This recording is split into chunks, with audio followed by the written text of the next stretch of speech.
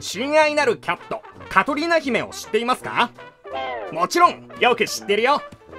僕たちは散歩中によく会うんだ。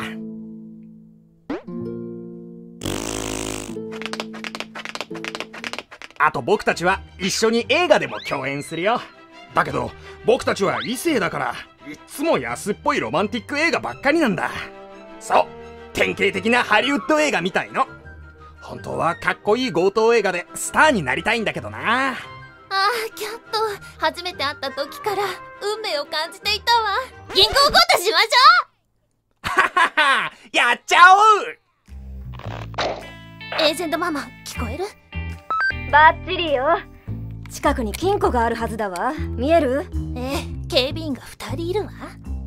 了解。幸運を祈る。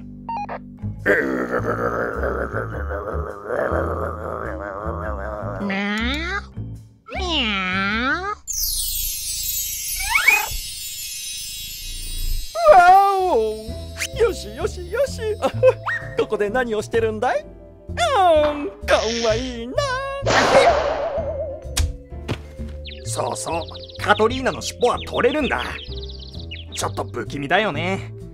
けど彼女は多彩なんだ。絵を描かせたら世界一だと思うよ。ねえ、どうかな？